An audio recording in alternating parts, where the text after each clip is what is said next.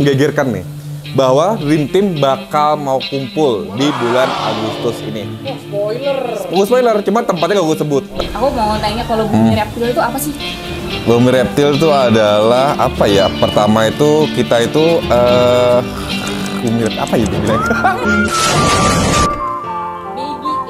Baby 30 jutaan aldabra. Tapi kalau jenis redcata karena memang jarang banget yang berhasil dan belum ada yang ternak juga, jadi atas harus kita 75 jutaan. Hah? Ya. Rolling. Yuk. And go.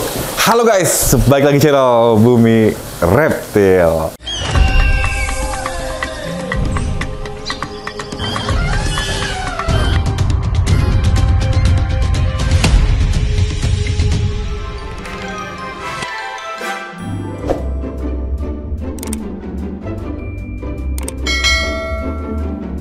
Oke guys, gue punya info buat kalian nih, ada dua info.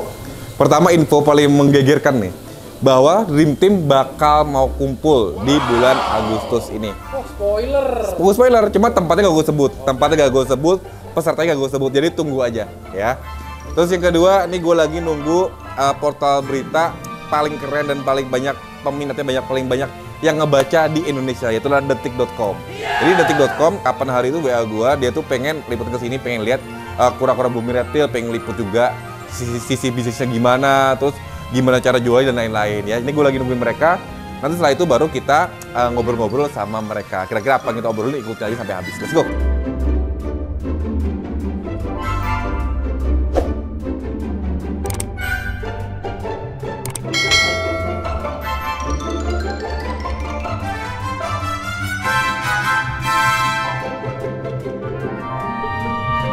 Pengusaha kura-kura unik dan lucu. Buat kalian yang penasaran atau pengen coba pelihara, ikuti video ini sampai habis ya. Dan sekarang aku lagi sama Mas Iqbal. Halo Kak. Halo. Ini ownernya ya? Owner Kak. Aku mau tanya kalau Bumi Reptile itu apa sih? Bumi Reptile itu adalah apa ya? Pertama itu kita itu Bumi apa ya dia bilang?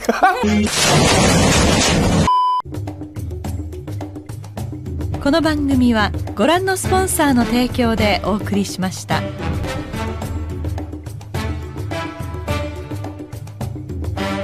Belum pernah nanya kan? Iya, branding ya, oke. Oke, jadi Bumi Reptile adalah branding Kak. Branding tempat saya tuh jualan hewan eksotik pet. Kayak gitu. Sejak kapan sih? Berawal dari tahun 2019-an, 4 tahun lalu kurang lebih. Ini tuh berawal dari hobi ya? Awalnya hobi Kak. Dari awal hobi. Di sini tuh jenisnya tuh ada apa aja?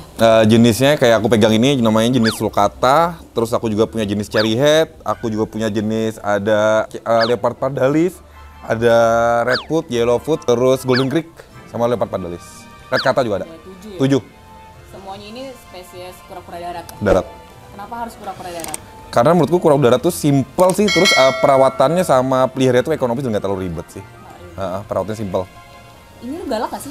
Enggak Kak, aman. Dia tuh nggak gigit karena dia itu herbivora. Jadi kita gini-gini nggak gigit tuh, aman. Jadi aman buat anak kecil juga.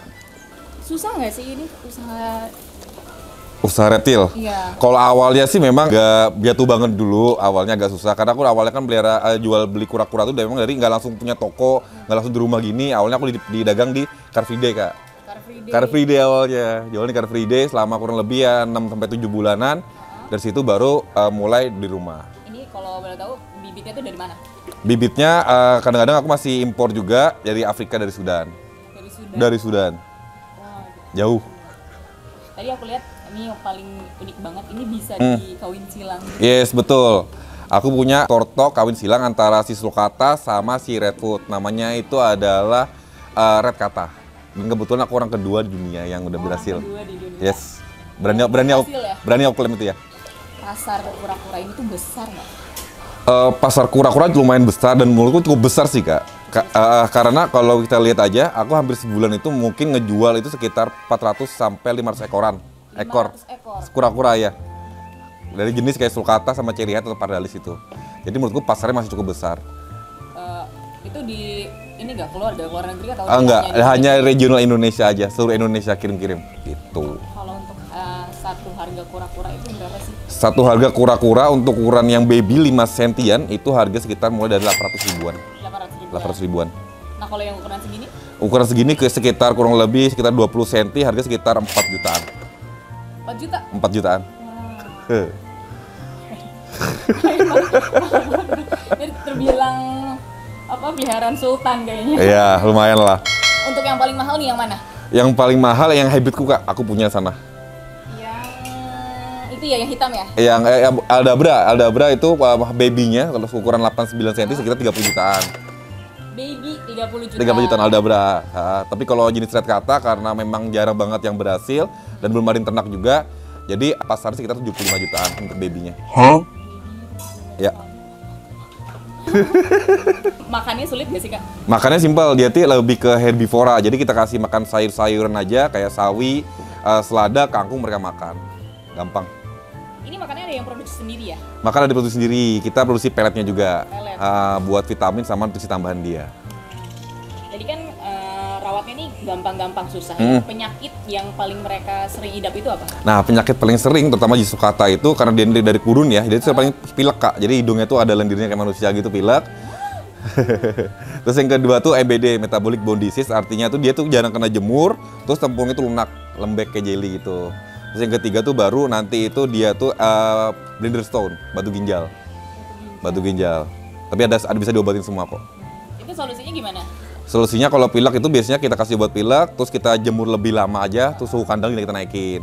Terus kalau MBD tadi metabolic bone disease, kita jemur lebih lama, terus kita kasih kalsium makanannya, kasih tambahan.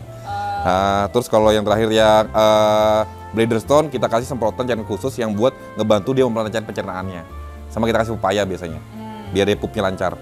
Itu kalau kebanyakan protein ya? Ya, protein itu.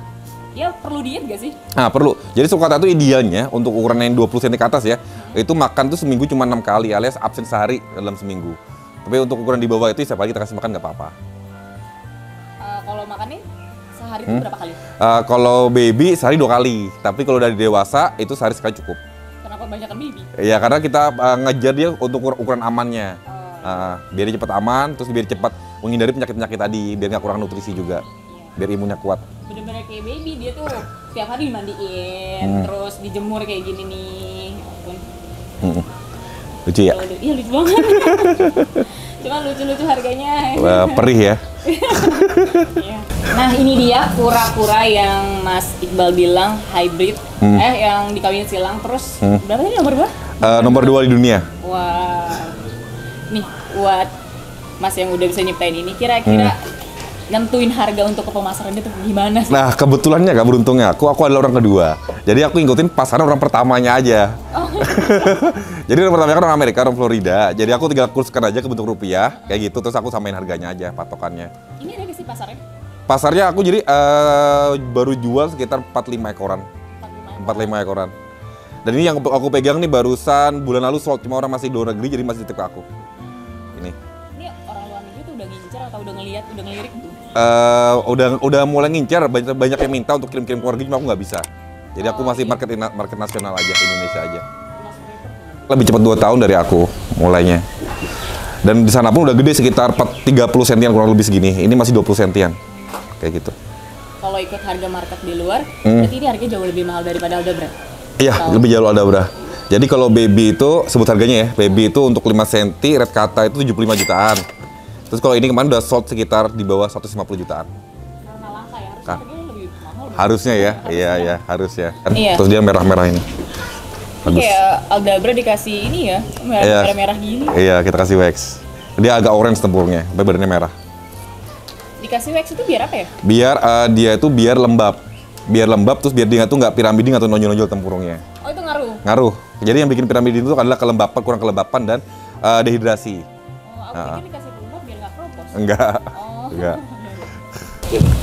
Nah itu dia obrolan kita sama Mas Iqbal, pengusaha kura-kura. Buat kalian yang penasaran atau pengen beli, hubungi Mas Iqbal, ada di media sosialnya di Instagram, Bumi Reptile. Bumi Reptile. Dan tanya-tanya aja seputar yang lain-lain. Buat aku Dina dan Mas Iqbal, pamit, bye. Bye. Cepet ya. Harga makannya berapa sih? 150 ribuan. 150 ribu.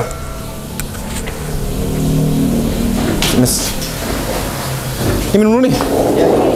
Minuman viral.